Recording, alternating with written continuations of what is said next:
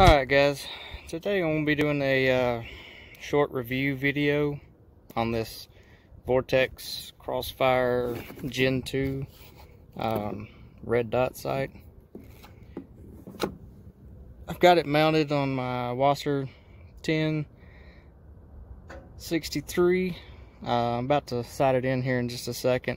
You can lower third co-witness.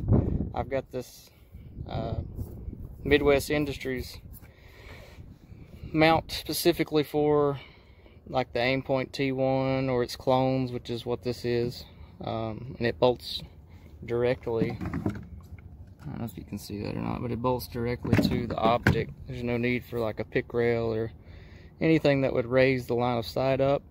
So I had to shave a little bit off. It's kind of crude right now. I will go back and polish that later, but I can lower third co-witness with this optic and this mount on there. I think these are about 140 bucks. I had a discount code, so I paid like 130, I think, for mine with shipping. The main difference, I think, between the Gen 1 and Gen 2, which I'm not 100% because I never owned a Gen 1, but I do think the main difference is the battery life. On setting 6, which is relatively dim on this one, I like 7 or 8 better, but it's 50,000 hours. I believe the Gen 1 was like half that, maybe even a little less. I'll let you see the settings here, what all it comes with. It does have 2 night vision compatible settings, which is pretty nice for a cheaper, kind of lower end optic. It's a Torx bit instead of an Allen bit, so it does come with all that. And it also has a lower mount for co-witnessing, and it has a high mount if you have cheek weld issues, which is kind of nice. That's the high mount. If you got like an AR or something with a higher cheek pad. And that's the low mount it comes with if you got like a pick rail set up or something you want to mount it to. Like I said, this one's just mounted directly to the side mount there. It comes with this little cover and a little pad to wipe the lens with and stuff. But pretty happy with it so far. Like I said, I can lower third co-witness. I may try to put the dot on later so you can see. It's kind of hard to film while I'm looking through this, but and there's that, I don't know if you can tell, maybe a 1/4 inch of clearance, if that, between this mount and the dust cover. There was more, but I shaved some off to get it down to where I could lower third co-witness. But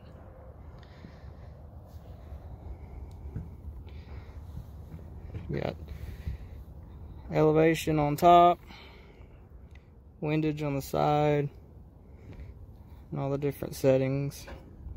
Night vision 1, night vision 2. I don't know if you can see. There you go. 3, 4, 5, 6. That's what they rate the battery on, but I can't see through it very well. It's pretty dim, so I usually roll on like 7 or 8, but it goes all the way up to 11. Go back and see if you can see it.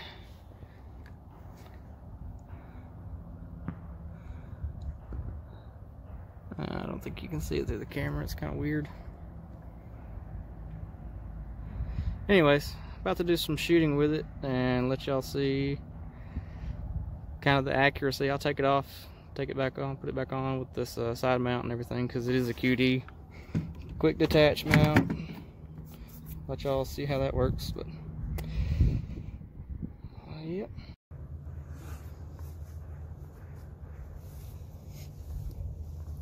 I had to take my glasses off, they were fogging up. Let's try this again.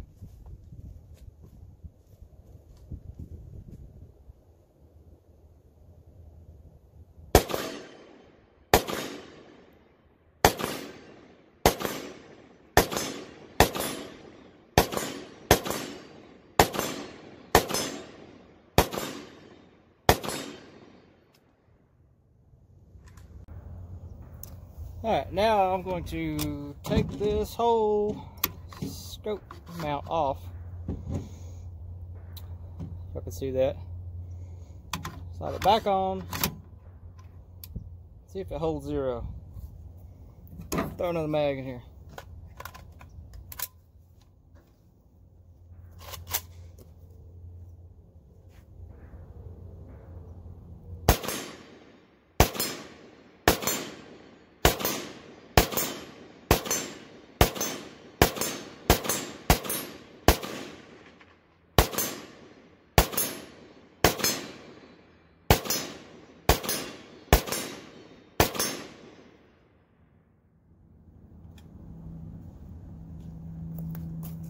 To say, for the money, I love this little thing. 140 bucks, you can't beat that. See if y'all can maybe see what I'm seeing now. Yeah, there you go. I had to put it on illumination 10 to be out here in this bright sunny day.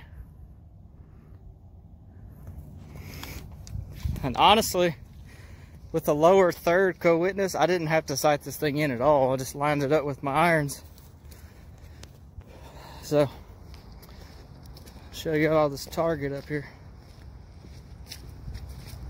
It's about 50 yards away.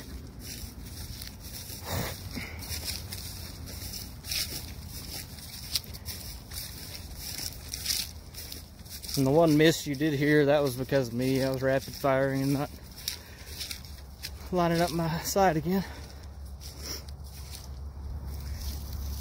But yeah, just to give you a size comparison of this silhouette here.